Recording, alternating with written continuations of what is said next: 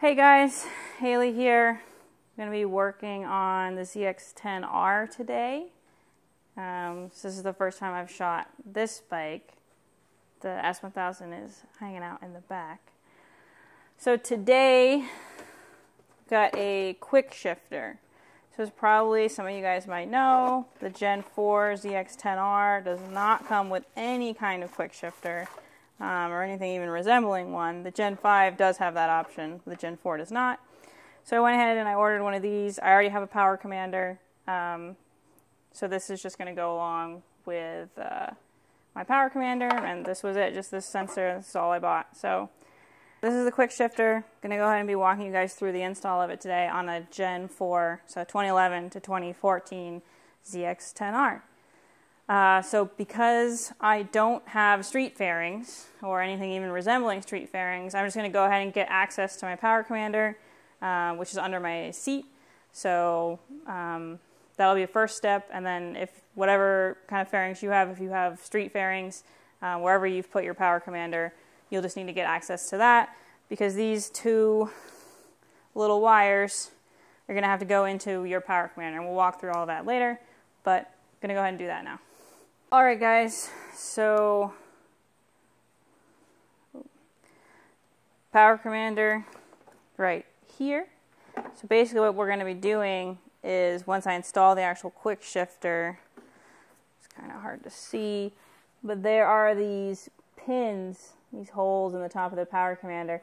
Basically all it's doing is sending a discrete signal to the power commander to say, hey, shifter went. Please cut ignition by 65 milliseconds, or whatever it is you set it to. So next up, I'm going to go ahead and get started on the actual shift rod.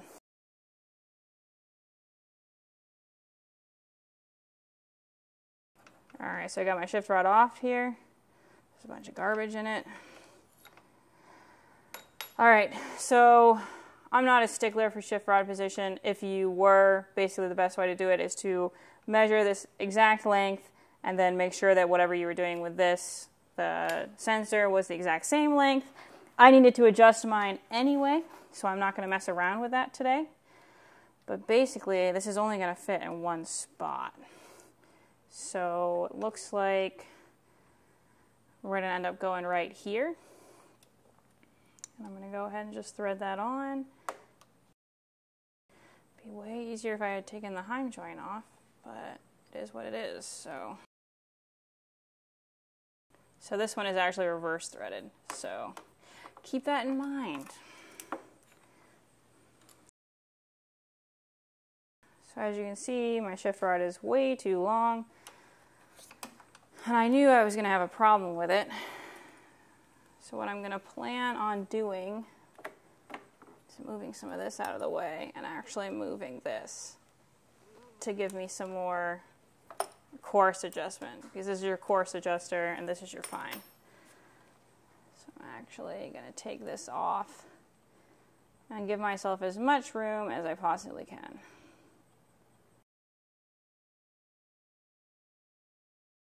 So as you can see, we're a lot closer to what I would consider normal.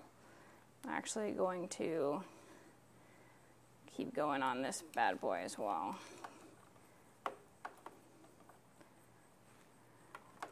Get as much of that rod side as a sensor as I possibly can. It's a little gross. Alright, that's probably as far as I can go.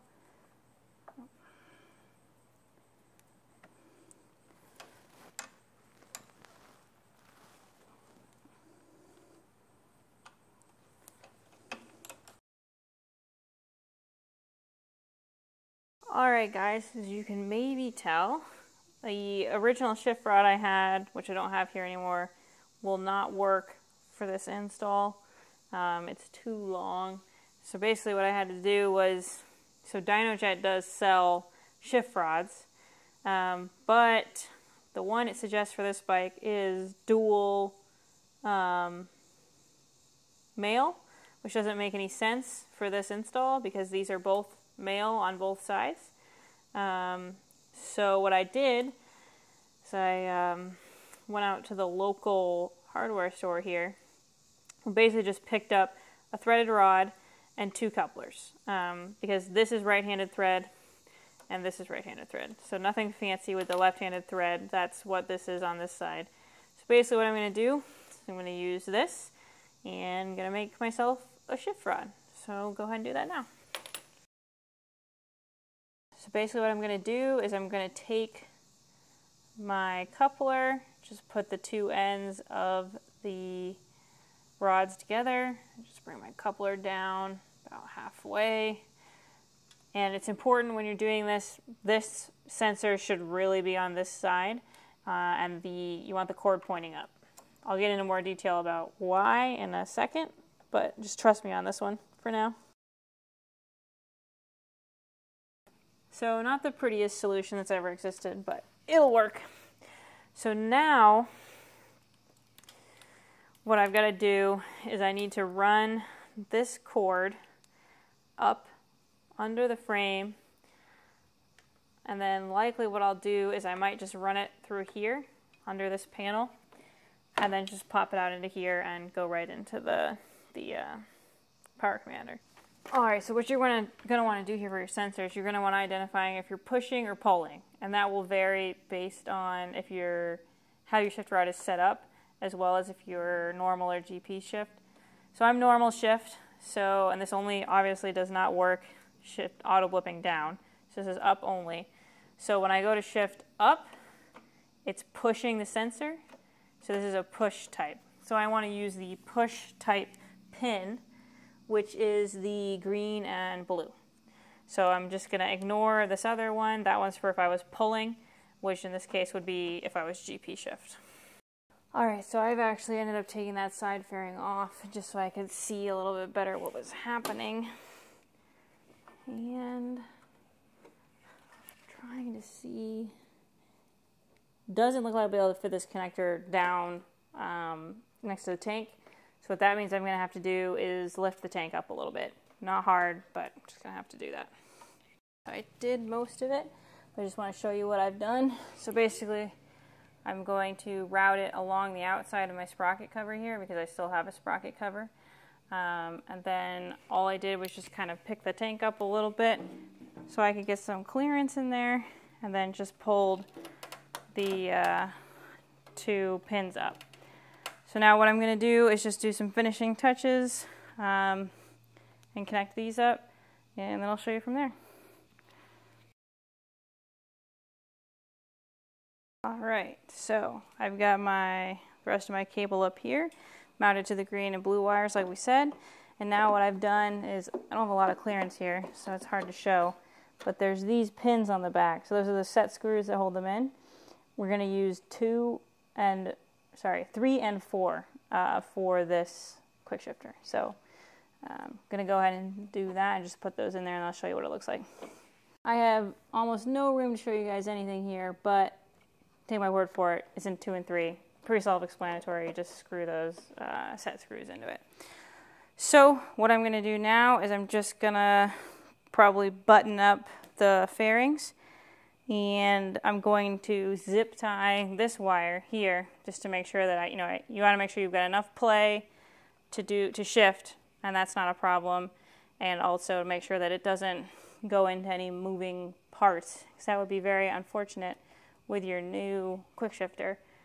So I'm going to go ahead and do that, and then I'll show you guys what the setup on the laptop looks like for the DynoJet QuickShifter. Hey guys, Haley here again, just finishing this up. So I've got the laptop plugged in to the power commander and the bike is on. So now what I'm going to do is I'm just going to enable the QuickShifter, and I'm not going to do screen grab or anything for this because it's super easy.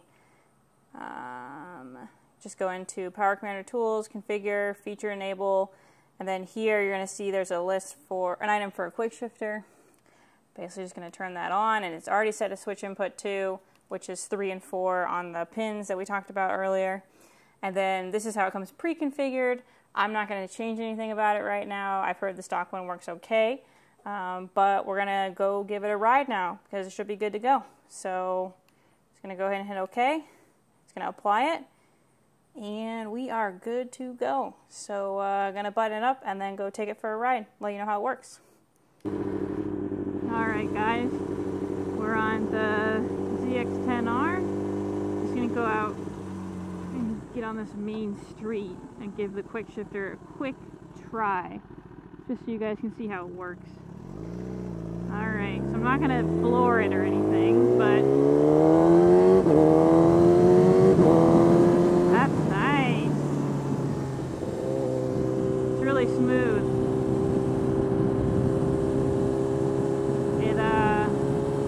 I think it sets to 65 milliseconds right out of the box, which for that lackadaisical shifting seemed fine. That was probably, quarter throttle. But it's working. I tried earlier and it most definitely did not work, so